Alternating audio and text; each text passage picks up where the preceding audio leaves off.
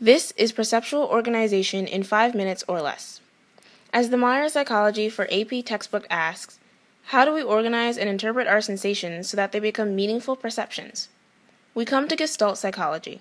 Gestalt was introduced by Christian von Ehrenfels, though he did not come up with the idea on his own. Gestalt means form or whole.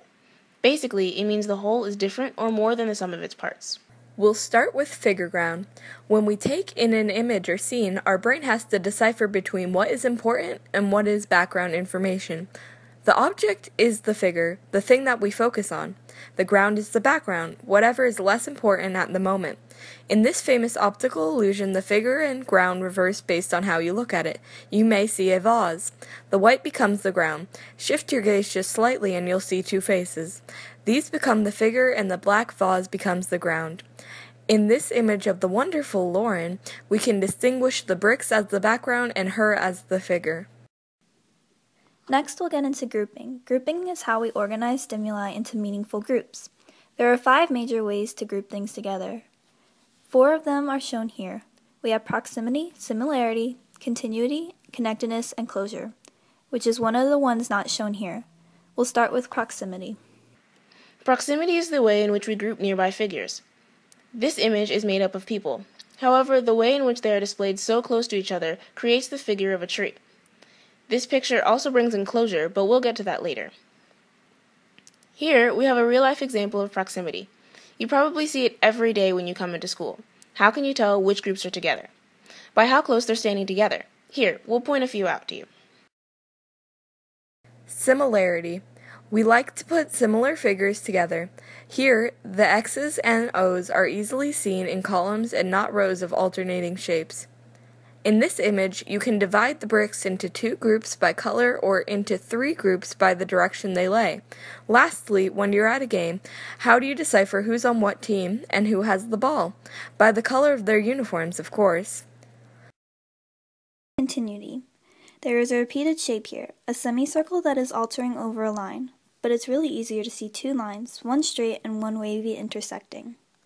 In this crosswalk, you could think of the bricks individually, but why bother? It is much easier to see them as one red line rather than in the jagged lines they form within it.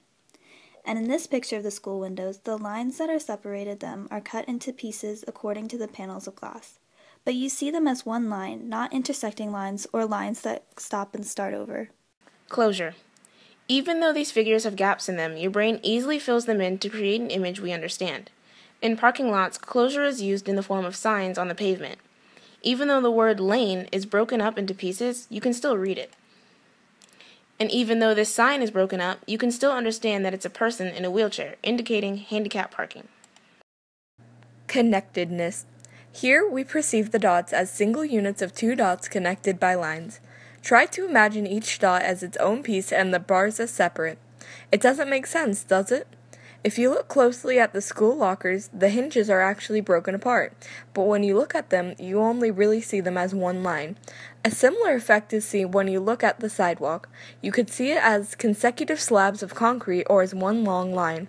In fences such as this one, you could look at each rectangular panel, or you could simply see it as a long line of metal. So now test yourself a little bit. What grouping principles are at work in this crop circle?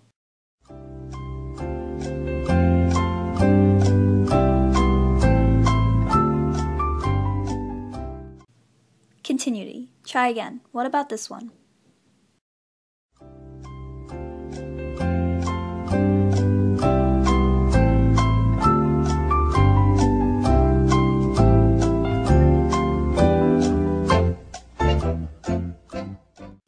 Again, it's continuity and enclosure. Here's the solution. The angle of the photo causes confusion, so the brain tries to make sense of it by finishing the lines and closing the gaps. And that's perceptual organization for you through Figureground and Gestalt.